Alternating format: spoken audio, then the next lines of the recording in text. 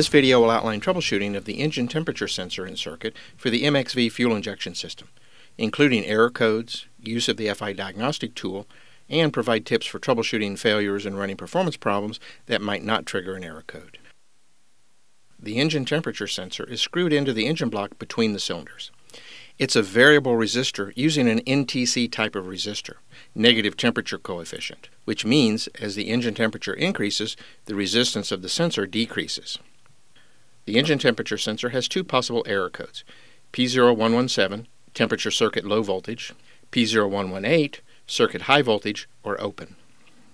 The normal range of voltage for the engine temperature sensor is between 0.6 and 4.8 volts DC, just like the map and intake air temperature sensors.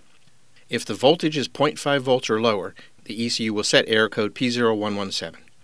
Possible causes include the green-red signal wire shorted to ground, the signal wire shorted to another wire in the harness that might provide a path to ground, or a sensor failure. If the signal voltage is over 4.8 volts DC, then the ECU would set P0118. Possible causes here would be an open signal wire, an open ground wire between the sensor and this parallel connection, the signal wire shorted to either a 5 volt or even a 12 volt circuit inside the wire harness, or a temperature sensor failure. Now, if the ground wire were broken after this parallel connection, it would affect all of these sensors, so you'd have multiple error codes. As we covered in the ECU and self-diagnostic video, the intake air and engine temperature sensors get the 5 volt DC reference voltage from inside the ECU on a series circuit, so the testing procedure is a little bit different for temperature sensors. The engine temperature sensor gets the 5 volts DC from inside the ECU going to the engine temperature sensor on the green-red wire. Back probe to the green-red wire at the ECU and at the sensor. Also back probe to the black wire at the engine temperature sensor. Connect the positive lead of your voltmeter to the green-red wire at the sensor and the negative lead to the black wire at the sensor. Connect the FI Diag tool, turn the main switch on, and set the Diag tool to Diag ET.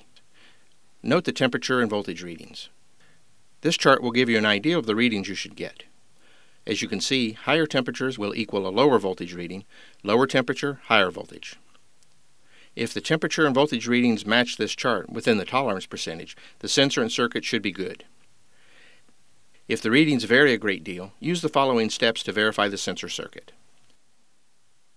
Move the positive lead from the green-red wire at the sensor to the ECU.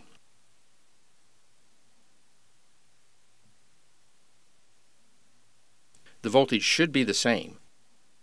If it is higher, there is unwanted resistance in the green-red wire between the sensor and the ECU. Switch the positive lead back and forth between the sensor and ECU a couple of times to recheck the voltage readings. Connect the positive lead of your voltmeter to the black wire at the sensor and the negative lead to a good ground on the engine. The voltage should be less than 0.02 volts DC. This voltage drop test confirms the ground circuit from the sensor through the ECU is good. If the voltage is higher than 0.02, there is excessive resistance in the black wire between the sensor and the ECU, a ground circuit problem inside the ECU, or the ECU does not have a good ground.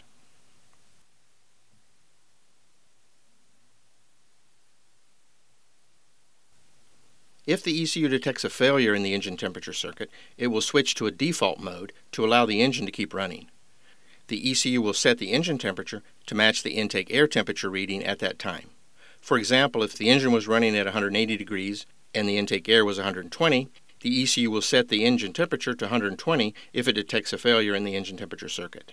This could affect the engine performance, depending on the air-fuel ratio setting when the ECU starts using the default temperature setting in the FI calculations. Other videos in this series will give you in-depth troubleshooting and diagnostic information on each FI sensor and circuit. Be sure to watch them all and pull them up on your smartphone whenever needed. Thanks for watching.